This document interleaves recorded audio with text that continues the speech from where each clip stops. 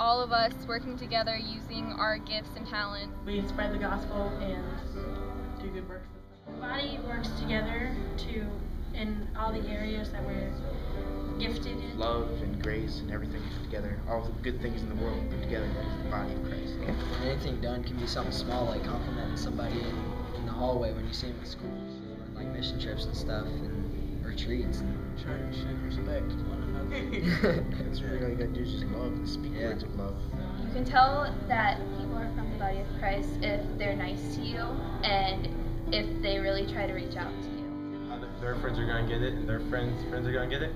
You do that with Jesus and Christ and everything to make the body bigger and more stronger as a world. It's like a domino effect. Us as believers going out and just loving on people and showing them the love of God through us.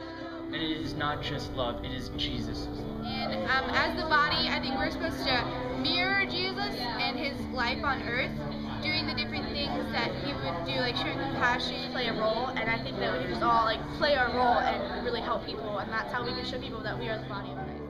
Everyone in God's family just coming together, doing works and showing love. The body is being loved because God is love. We are the body!